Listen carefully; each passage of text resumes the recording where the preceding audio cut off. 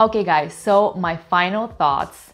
I love this pan. Like, I really love it. It's really multifunctional and it does everything that it says it will do, and it does it really, really well. The question is, do I still feel the same way? And I can say yes, but also no. And in this video, I'm gonna explain why. First off, let me show you what my pan looks like after 6 months. As you can see, especially the bottom shows a lot of wear, especially in the area where it touches the flame. I think this is pretty normal, and if you have like a lighter colored pan, this is inevitable pretty much. So I got a couple of new stains recently, and I'm not sure why. I haven't been able to clean them, but they kind of ruin my mood a little bit. I don't know. It's just annoying. I'm not sure what it is. On the inside, it looks pretty good, I would say. There is a little bit of discoloration here. But overall, no major damage, no scratches or anything. It looks in pretty good shape, I would say. So since I filmed this, I've used the pan a couple more times and I feel like some additional discoloration popped up.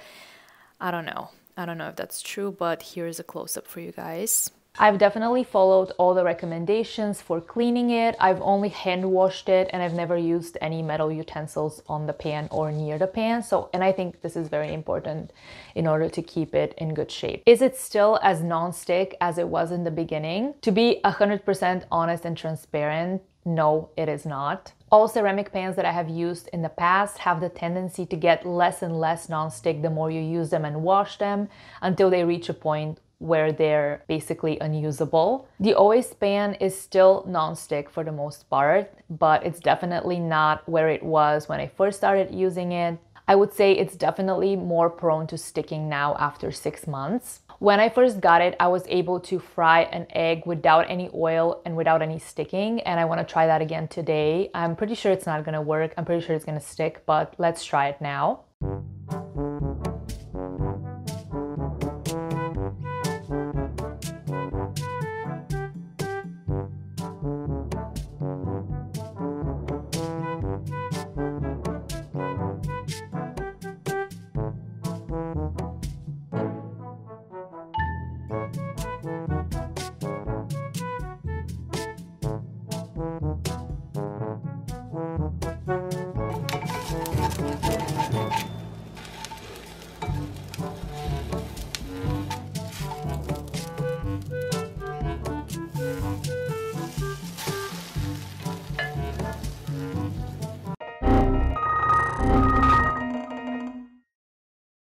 I still really like this pan and I will definitely continue using it as long as I can.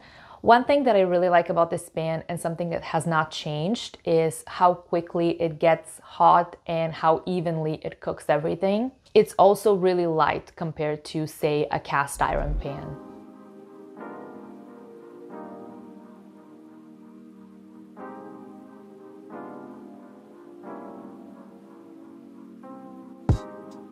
Now, I've watched other reviews for this pan and I can say it's definitely not for everyone.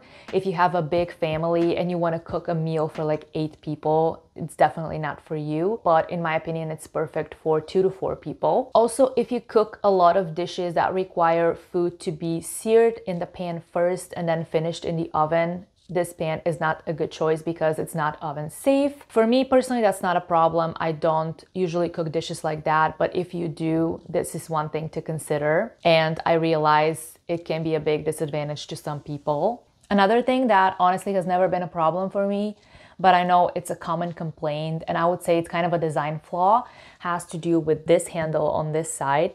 People tend to want to grab it because they feel like it's a continuation of the main handle, and this handle is not heat proof, so it gets really, really hot and people tend to like get burned when they hold on to it.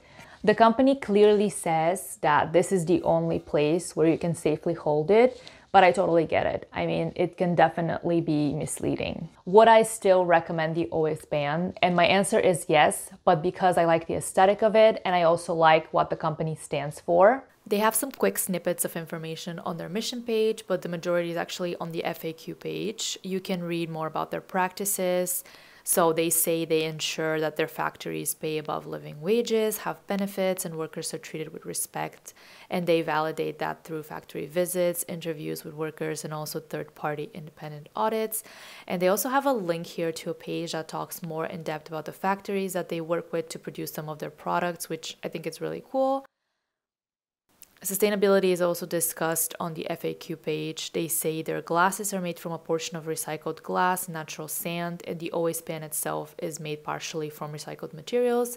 Their packaging is also 100% free of plastics and fully recyclable and biodegradable. I've also purchased a dining set from them, which comes with plates, bowls, and glasses, and I absolutely love it.